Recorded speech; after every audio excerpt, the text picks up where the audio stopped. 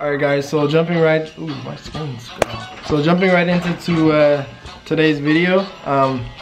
So just to fill you in, so I purchased the Pro Tune yesterday, and basically it pretty much already started. So the tuner already sent me a tune, but the thing is I have to install my aux fuel also. So what I'm gonna do is he sent me a tune, and I still have to log it. So I'm gonna download that tune to the access port right now. Then I'm gonna go log that, and then once I send that to him, then we'll go in and install the aux fuel. So this is gonna be kind of like, the beginning of this video is gonna be kind of rushed, because like I said, they close like at 5:30.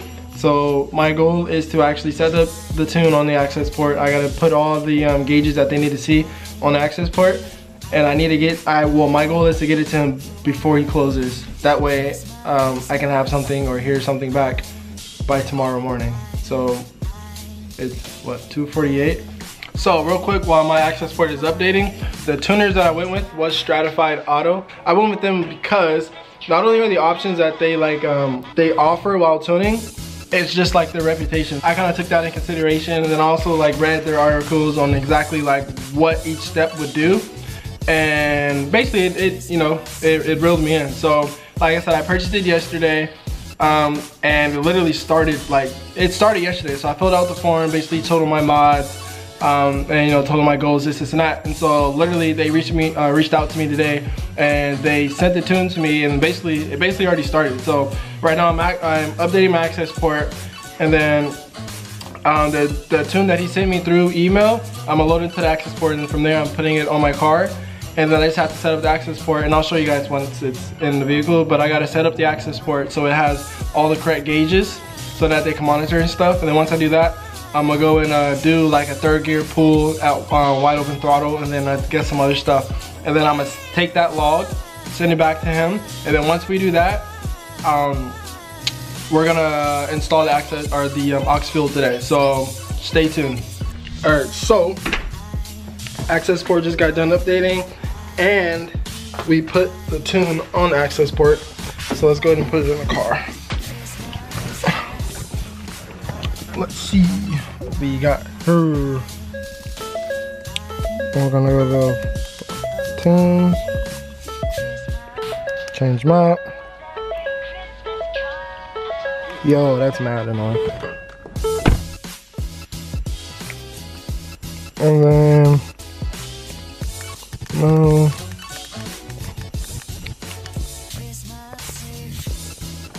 All right, here we go. Basically everything that they want to see out of the car, and I have to put it on the access port. So how do you get to here? Show you guys.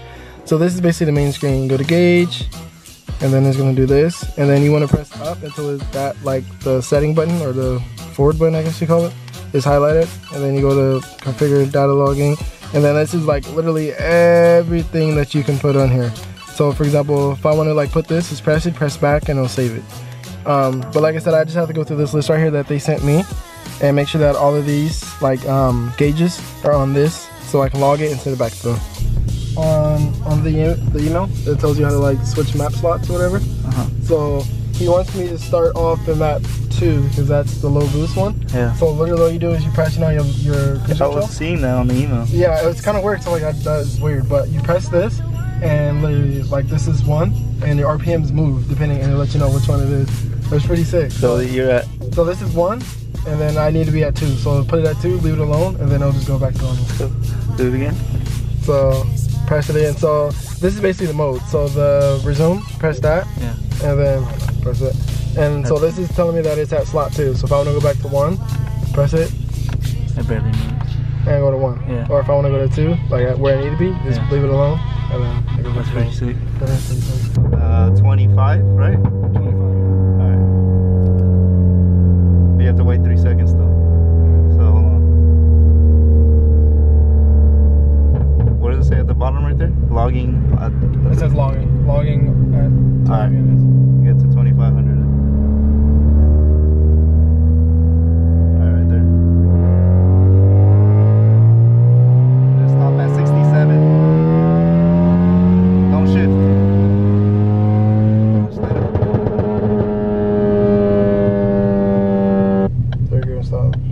That's what we're doing. Okay.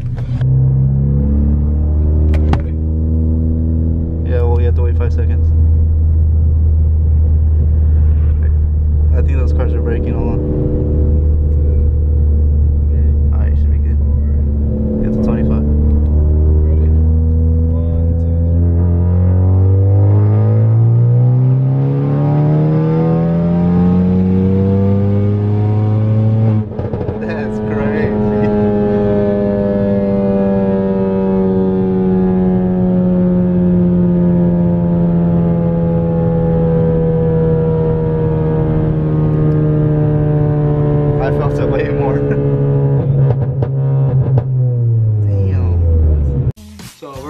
house and I just sent both data logs back to the tuner. Basically made my deadline because like I said, it closed at 5:30 and it is 4:06, so that is perfect. All right, so we're gonna get into the aux fill portion of this video. So right away, I'm gonna tell you guys, I'm gonna try to be as thorough as possible with this installation. So you know, taking that off. Of course, it comes with wires. Now, I can tell you off the back, where is it? We're not gonna use these. I'll show you later what we're gonna use. And then these wires are gonna get taped because think about it, if you're gonna run these wires into your car, they're gonna be shown, and who wants to pop their hood and see yellow, red, and brown wires? So once we get inside the wiring portion of it, I'll show you guys how to make it look cleaner and better. So this installation, we know less than what we normally do when we're doing like something on our cars. Never mess with fuel. Yeah, we never mess with fuel. So this is, we're kind of going in it a little bit blind, but what's kind of helped a little bit was the instructions that Stratified basically offers you. Here, I already took the panel off, but let me get some light. So this was the panel that was right here. So all you do is remove those little nut thingies. And then what we're gonna do is we gotta get right there. So those are the fuses, and just remove F56, and that's gonna be for the fuel. So the fuse that you wanna get is literally, I can't show you because it's all the way at the top. There's no way I can show you, but it's gonna be literally all the way at the top of the fuse box to the left, and it's gonna be a 20 amp fuse. Okay, so what we have to do now, since we removed the fuse, we have to start the car and wait for it to stall.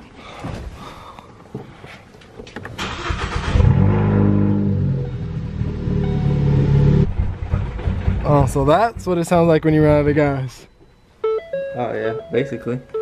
Alright, crank it for another 20 seconds. 4, 5, 6, 7, 8, 9, 10. Alright, one more. Does not sound good. It doesn't. 2, 3, 4, 5. Alright, that should be good. You guys heard, car doesn't start. Basically, it stalled, and then once it stalls, you want to crank it for another 20 seconds to ensure that basically all the pressure is relieved. Then what we're going to do first, or second, no, third. Yeah, technically third. Safe side, we're going to unplug the battery, so basically there's no power in the vehicle. And then once that's done, then we'll go ahead and get started on the throttle body. You could just, here, just remove the positive. I'd rather just do that, because I never removed that. Remove the negative. I never removed that. I'd rather just do the positive. Positive, just do a 10, and that comes up. That's it. Negative, bro. Then just do negative. Why? It doesn't matter which one you do, because it looks like I don't have a... Oh, that bolt, different. Alright, so we just unplugged the battery. What we're gonna do now is we're gonna take off the intake. Intake's gonna be an 8mm. And basically we're taking that off to basically get access for the fuel roll, and it's probably gonna make it easier just to install the whole system.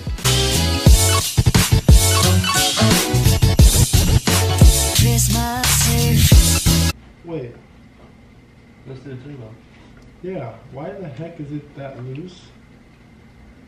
What the heck? I mean, it's probably one of these. No. There's no way, bro. It's not supposed to be like that. There's literally no clamp on that. So that for sure is a boost leak. For sure. There's no way that could have been holding that. There's no way. But I could have sworn I put a clamp on it. No clamp on it. Yeah, there's no clamp on it. So there has. You're telling me that all the air stayed in there? There's no way. Let me see your phone. That's for sure a boost leak. So what's happening right now is we're trying to take off the manifolds so it can make it a little bit easier to install the throttle body spacer. But there's this vacuum line that we can't get off. So what we're gonna do is we're gonna try to take off the manifold first. What probably have to do is take off the charge pipe too from the throttle body so we can remove it. But we're gonna do that, and then hopefully it just makes it easier to remove it because that vacuum line is not coming off. And if you plan on doing this yourself, be very careful because basically everything that you need to do in this installation is fragile. Like the clips, even the vacuum line clips is like extremely fragile because I've actually had a clip break on me already. So just make sure that you're extremely careful, but we're gonna do that and then I'll give you guys an update in a little bit. Okay, so this is not as, so taking it apart is not as easy as you think and as I thought, to be honest. So basically we removed the whole intake manifold.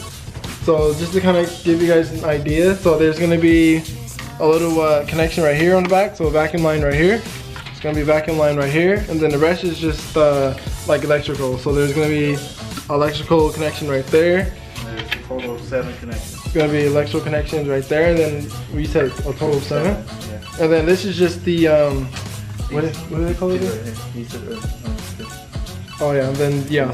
So there's gonna be, this is not a connection, but there's gonna be like a harness that connects to it. So there's one right here, and then there's one right here. So like I said, the holes is for like little pins that the harness goes to. And then this is gonna be, what is they called again? I forgot stuff in my head. The sound supposer. So this is gonna be sound supposer. So I got this. This is basically where I get my boost line off. So if you have it like mine, then that's gonna be a connection also. But yeah, that was not fun to take off. So the one that sucked was gonna be a connection right here. It has like this little green thing that's supposed to pop up. Yeah, I'll just bring you guys over here so you can see. This right here. This was the hardest one. So yeah, that green thing has to pop up. There's one down there. Where's the flashlight? The other. That green thing has to pop up, and it's extremely brittle. So like I said, if you plan on doing this yourself, just make sure that you're careful, because yikes. Okay, so what we're doing now, since we have the intake manifold off, is we're taking off the throttle body, and we're going to be installing the aux fuel. Put the O-ring on it. The O-ring should be already on there. Now we just got to figure out how to face it, because it'd be easier if it was actually still in the car, but it's not. So we just got to figure out how to face it. And like this, the injector things right here. They go off to the side. Yeah, that's wrong. Cause what? You ain't screwing to anything. Oh, that's because you didn't have it on. Hold on. Now do it. Yeah. Okay, so intake manifold's back on with all the connections. You can see the aux fuel kit right there. So what we have is we have the fuel line coming off of it right now. What you have to do is you have to put on what is it, Teflon tape. So basically what the Teflon tape is doing is allows the grooves to actually be basically no leaks. It's funny because this tape is actually what you use for like when you're doing like PC piping like outside. So what we have to do next is we have to connect it to the HPFP, high pressure fuel pump. And then basically it's just like doing the wiring, and then we'll be good. It's following this. This is the HPFP, whatever you want to call it. High pressure fuel pump. You connect it at the hard line right here. You see that? The hard line. And you just kind of, you get, this is 5/16 because the hard line is 5/16. Cup it right there. And basically you're disconnecting this right here. So this is able to connect in there. Alright, so what's the connection there? The other side connects to here. So you just have to twist it? We gotta find out. Oh, they said watch out for fuel squirt, so. Oh no, hold on. So you guys see how that that goes into the line right there? So you push into it, goes into the line right there, and then go ahead. I'm guessing you twist it. I'm scared.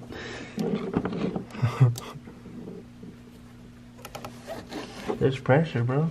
Is it? Yeah, because it said not without much force.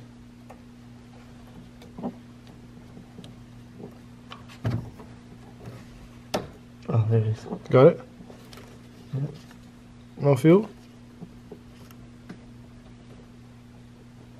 I smell fuel. You smell it? No. Smell it. Oh, wow. There. Got it? Boom. And just like that, it's off. Alright, ready? Alright, so running the line. I'm about to click it off. Right, so this, hold on. Tell them where these come. So the aux fuel kit. This is the fuel braided line from the aux fuel kit. We ran it all through in here. Connected this adapter thing. It's the side. Just like that? Man, this is probably gonna leak. For sure you're gonna leak. It's pretty strong, by the way. So if you like, say if you guys are doing this by yourself or doing it yourself, just keep in mind that yeah, it's pretty strong. While I give him light, basically what you're doing is the aux fill is literally like a T-harness. So the HPFP is basically going through the aux fill. So the aux fill is basically literally just sitting like in between both of it. Basically the goal of it is to, when we're done, make it still look stock in here. So that's why we kind of ran it underneath here. And like I said, next step is running all these wires, but we're gonna prep these wires so that, you know, we're not gonna see all these different colors in your engine bay. All right, so now it's my time to shine. The wiring portion is here. This is my time to shine. What? It barely says start by removing the air filter box. Wow. That's like one of the first steps. So what we did was I put it right here. This is where I want it. Now some people put it sideways, but you know, me being like anal about certain stuff, I like things to be legible and like, I don't know, just like nice and neat. So I put mine right here so you can physically see what it says. Ran my wires down here. So what I'm gonna do real quick, and I'll show you guys when I'm done, I'm gonna tape all the way up, probably to like right here for the ground, and then I'm gonna tape all the way up to the end for the power wire. And then when it comes to these wires, I'm gonna see where we run it first because we may have to cut these to length. Actually, look. And we'll figure it out. And it's able to see. Bada bing, bada bing. Oh, for real. For real, see? My man's right here. That's true. That way you don't see it. So the controller's right there. The box, we ran it all the way down. So the wires go to the throttle body because of course it has to connect to the ejectors. So we ran the wires all the way down and we ran it this way because remember the air box goes right here. And then what we did is we taped off the wires, that way you're not seeing like any colorful wires in the engine bay, so it looks all stock and stuff. So we taped those wires, and then the wires leading up to the connectors up top, we just again taped it and ran it up. So we taped it majority all the way up, and then we just kind of like split it off because of course it has to go with each connector. These are the connectors that they included. We're not going to use those. And we're going to connect it, basically splicing the wire, and we're going to connect the wire, and then we're going to tape it. Alright, so what you're going to do, see this tape's actually already coming off, so we're just going to remove that. If not, you can just like take a razor blade and cut it. Make sure you're very careful because razor blades are sharp. You do not want to touch two wires together. I mean, even though it's not going to do anything because there's no power or signal going through it, but still you don't want to have two spliced wires touching each other. But we're going to do that. We're going to cut it. So the wires that we need to get to, wire we need to get to is going to be the far left one. So again, cut that back like that. And then what we're going to do is we're going to splice into this wire that we need to get to. So in our case, it's going to be each left wire in each connector. So we're going to splice into it. Make sure you don't want to, so if you mess up, it's fine, but you don't want to do it too close to the connector just in case you mess up. So you kind of want to do it a little bit back. So you splice into it. Now some sheetings are a little harder to get to, but as long as you have a new razor blade, then it should be fine. Like that. So basically you're exposing the wire. Alright, and then this is the wire that we got to connect to it, so we'll cut it to length. We'll add a little bit slack just in case. So we'll cut it like right here, right? Cut the wire right there. And then of course there's still tape on it, so then you just strip it back. Just like that. Now there's two ways you can do it. You can do a military splice where you separate the wire like that, and you put the wire through it. Technically it's a better connection, or you can just take the wire and wrap around it. Make sure you do it real tight so it has a good connection. Just make sure that's tight like that. So you see it's spliced into. Take a tape, and first you get the tape down like where the bottom of the wire is. You pull it tight so the tape's on there, and then you just wrap it around.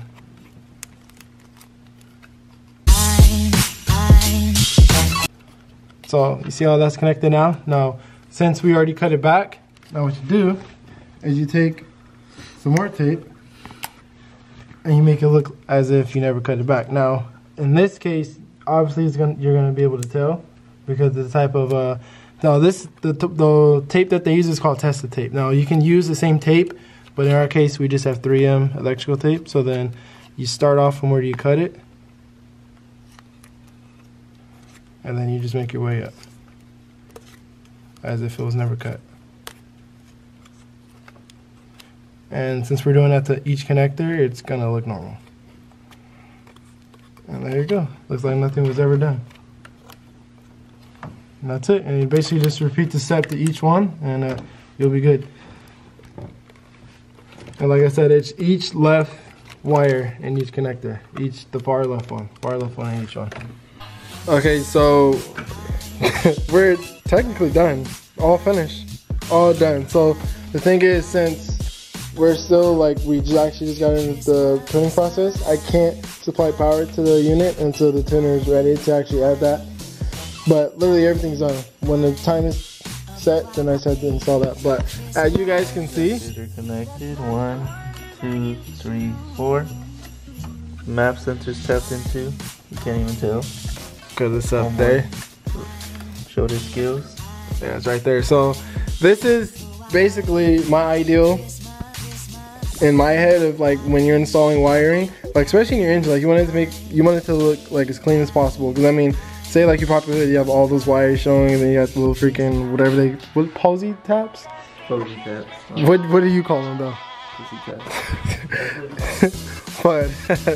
but yeah, so like I said, you can't even tell that it's installed. Basically put everything back and we will be good. So I just got back in the house. It's 4:11 in the morning. I will catch you guys in the next video. If you like this video, give it a thumbs up. Don't forget to hit the subscribe button because there's more content. So this year was the year for performance for the ST. Next year is going to be the year of cosmetics. So keep in mind, we still got to bag it. And there's a couple more things I want to do to it. So stay tuned. But other than that, I will catch you guys in the next video. Peace out. I've been really trying, baby. Trying to hold back this feeling for so long. And if you feel like I feel, baby, then come on. Oh, come on.